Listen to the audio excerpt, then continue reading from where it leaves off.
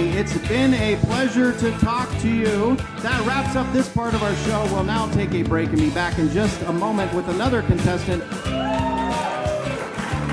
I gotta head to the bunghole.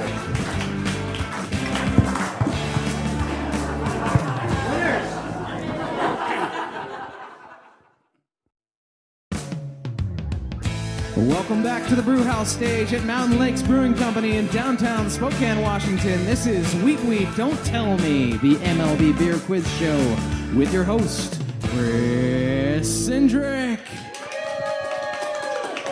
Thank you, Dave. And now the game where you have to listen for the rhyme. It's called Beer Limericks. A reminder, if you would like to be a future contestant on Wheat, Don't Tell Me, just stop by Mountain Lakes Brewing prior to each show, and we will make you a black and tan based upon whether you want to be on bottom or on top. Hello and welcome. Tell us your name and a little about yourself. Well, I'm James, and I'm from Seattle. I've been in Spokane for 4 years now. So you've been in Spokane for 4 years, and so what brought you to Spokane from Seattle? I stalked my family over here, so you know. You have family over here, and you thought, hey, I'm just going to add to the Spokane traffic, and... yeah, I got to bring all the McConaughey's over. There you go. And so, what? You have an occupation? What do you do here? I'm a tap room manager at Badass Backyard Brewing. Tap room manager. For those of you who don't know, a shout out to Badass Brewing, which is a female-run brewery right here in Spokane. Owned too. Owned, operated, and brewed only in Washington. Exactly. It is a badass. And we asked Charlene to come tonight, and she is so badass. She's like, I'm sorry I can't come because I'm like surfing on the Oregon coast. So that's what she's doing. That sounds terribly cold, but it's fine. It's fine. We've invited you here tonight to play a game that we call Beer Limericks. Here's what we're going to do at this point in the show. Dave is going to read 3 beer-related limericks with the last word or phrase missing from each. If you can fill in that last word or phrase correctly in 2 of the limericks, you will be a winner, free beer and a pint glass. Are you ready to play? I'm ready. Your limericks tonight deal with local Spokane breweries. It's probably going to be a challenge for you. Here is your first limerick. Paddle the Spokane River by boat. It circles Riverfront Park like a moat.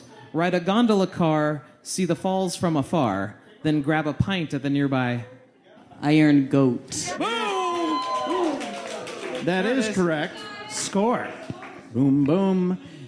In a city rich with landmarks like a giant wagon, a couple of rocks that kind of look like dishes, and a carousel, it was difficult for the brewery to decide on one to properly represent Spokane. In the end, it was decided to use the metal goat with a built-in trash vacuum as the mascot for the brewery. The Mountain Lakes uses a courthouse in your label. Did you guys ever consider anything like a landmark to be your brewery name? I was picking the courthouse, but Tim wanted Bail Bonds Brewing. Oh, because of all the Bail Bonds Brewing. Yeah, that'd be actually pretty good. Okay, here is your second limerick. I love to drink beer when I'm able, at a nice cozy bar or wood table. Magic lantern for a movie, then to keep things quite groovy, I'll take a right out the door for... Rhymes with able. Rhymes with able and table. And table, and it's by the Magic Lantern on Main Street. Black Label. Black Label. From the heart of Spokane, Black Label Brewing Company strives to provide a solid beer by using as many organic and locally sourced ingredients as possible. They believe that knowing what goes into each pint of beer, and more importantly, what doesn't, is of the utmost importance. Woo! Let's hear it for Black Label. Here is your third limerick. Some people make big beer mistakes. Drinking non-local ale. Goodness sakes. Just wander downtown on Riverside and Brown. Throw darts with a pint at... Mountain Lakes. Yes! There we go. Mountain Lakes. For the record...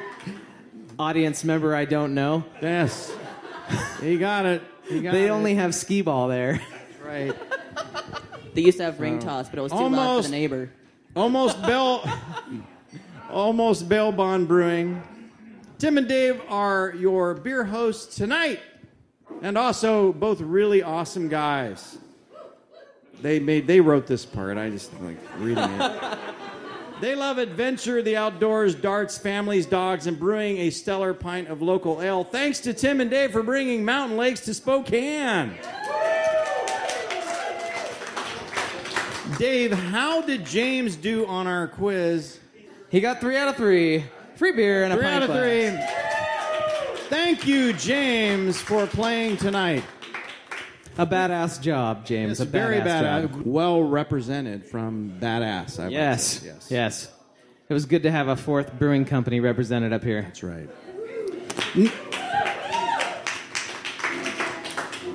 Now on to our next game called Beer Slanging.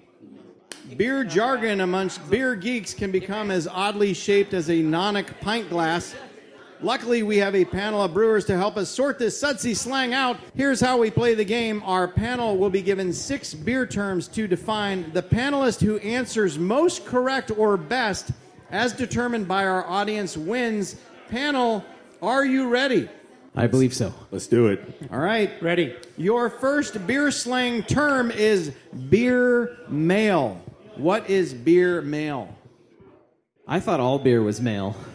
Oh, But I learned tonight. really? In a women in I learned tonight that it didn't start there. You're going to learn tonight. That's right. I think I know what it is, Chris.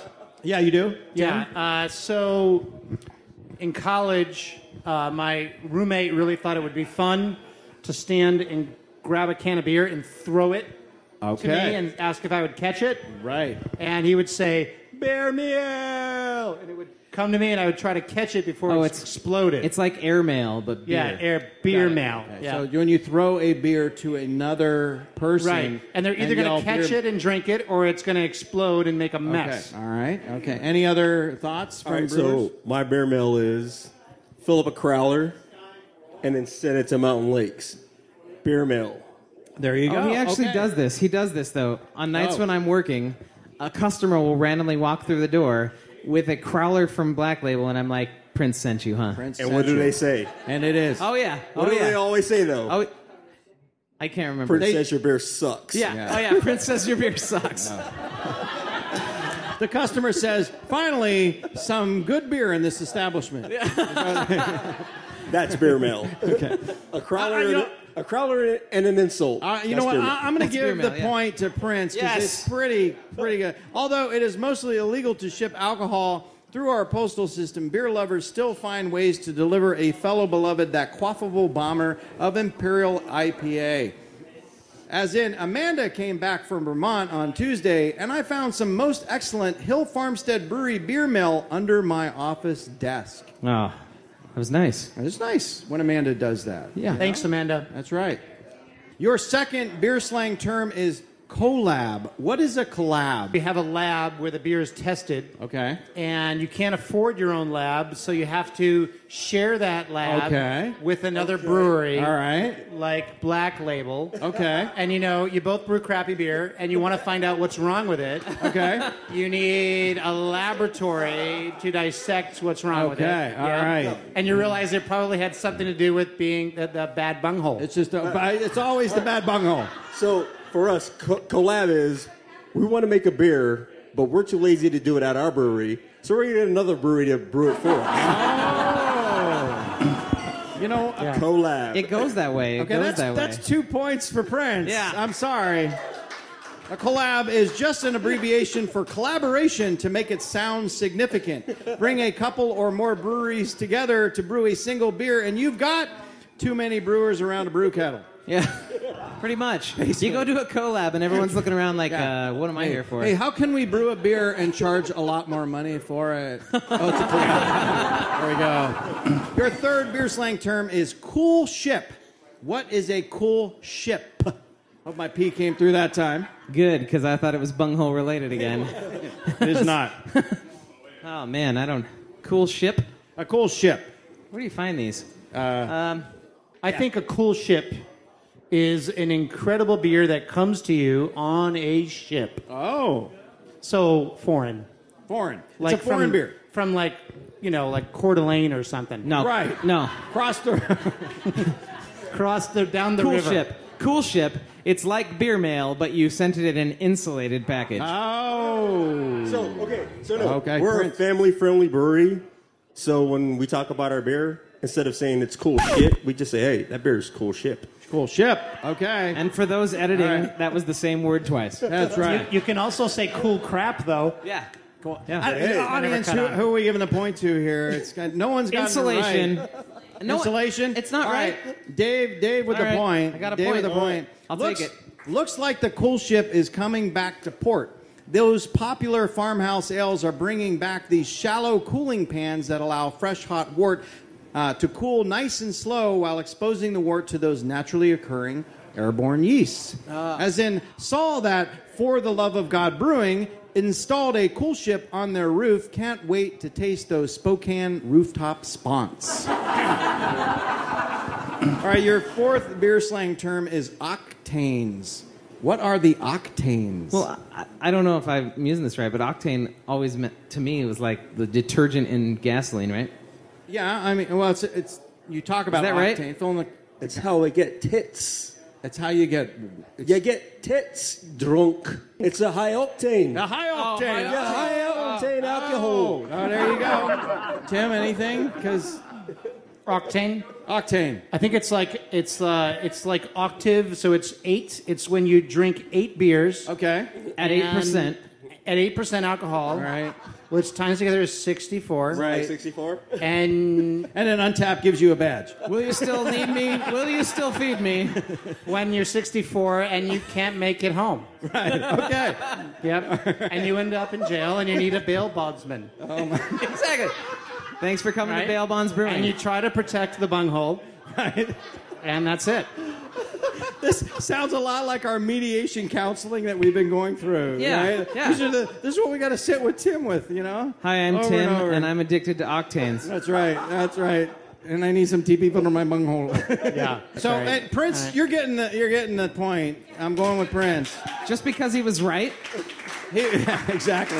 Octanes are simply beers with high ABV, mostly above 10%, as in Tim finally came to terms with the fact that Tom Brady is a cheater, so he's been hitting the octanes all night to help him cope.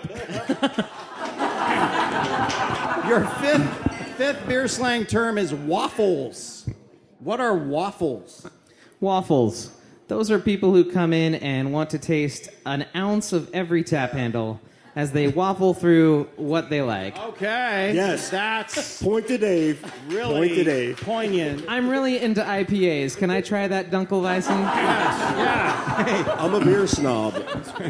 Is that anyone gonna battle that? Or? I think waffles are Belgians Oh. who come to the United States looking for beer, and everyone says to them, "Oh, are you German?"